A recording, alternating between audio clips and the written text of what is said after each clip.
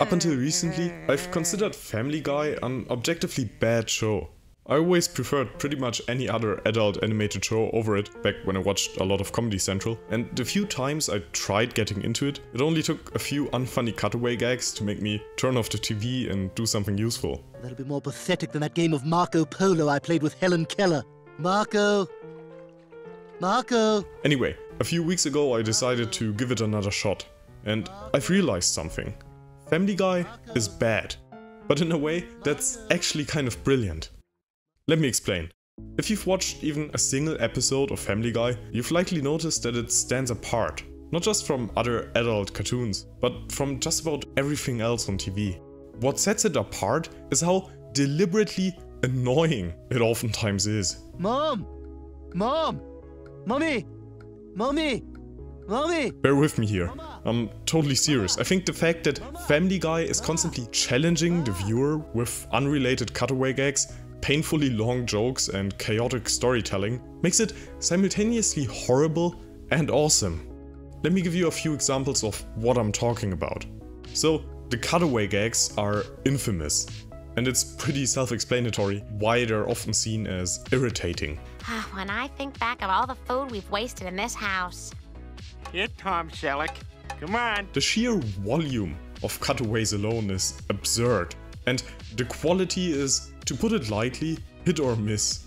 A lot of these gags reference obscure movies, TV shows, or celebrities that many viewers don't even recognize.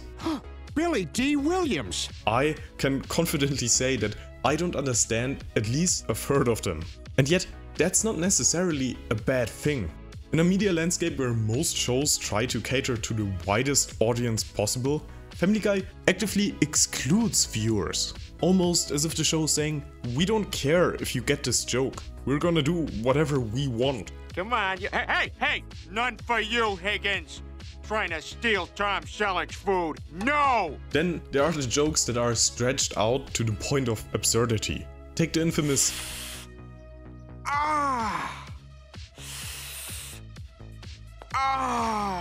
Most, if not all, comedies are hyper aware of the need to keep the audience engaged. But Family Guy doesn't care if you're getting impatient. It's almost as if the show wants to test you, daring you to get bored and change the channel. It's purposefully hard to watch. Mama! What? The same goes for running gags, like Herbert, the old man who obviously likes children. Oh no, there's no police here to help me. I hope you don't find the money strapped to my thigh. By all normal standards, these jokes shouldn't work. After all, it's always the same predictable punchline. Which, if you think about it, is another way of Family Guy saying, we don't care if this joke is played out. We think it's funny, so we're gonna keep making it. And now back to ESPN's exclusive coverage of the Little League World Series. Oh, jackpot! Last but not least, I want to point out the show's non-linear storytelling.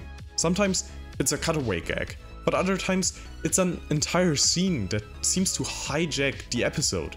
The iconic chicken fights are the perfect example. They come out of nowhere and derail the plot for minutes, while Peter battles a giant chicken for no apparent reason.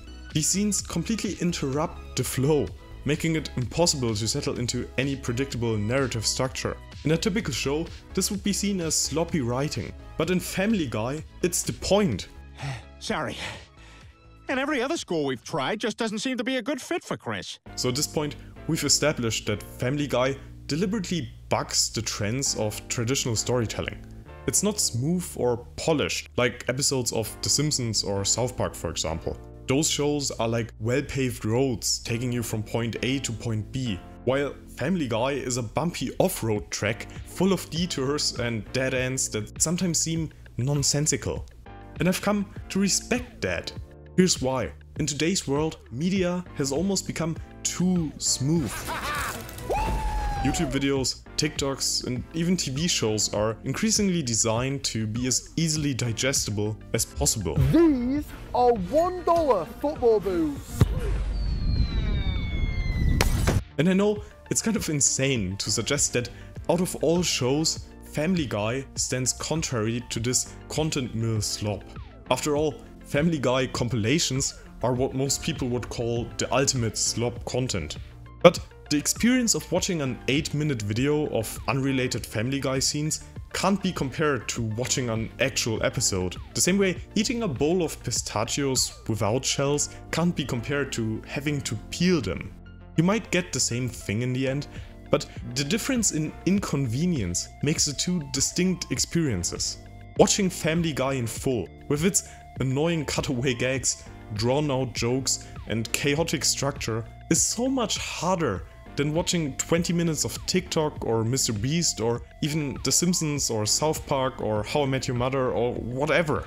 None of these videos or TV shows would even dare to waste even 10 seconds of your time on one shot of a guy repeatedly making "Ah!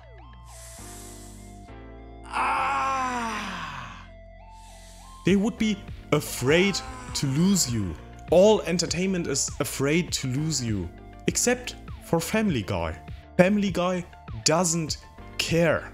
That's how I would sum up the spirit of the entire show. It doesn't care about societal taboos, coherence, or fitting into a neat marketable package. The show does whatever it wants.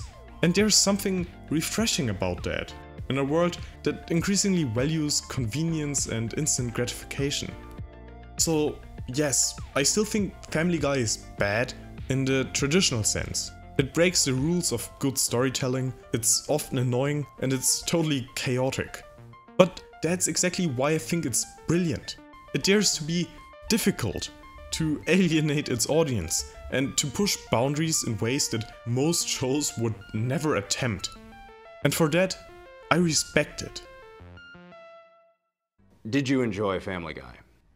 No, I didn't really. I don't really get it. It's not funny to me. It's stupid. What's the point?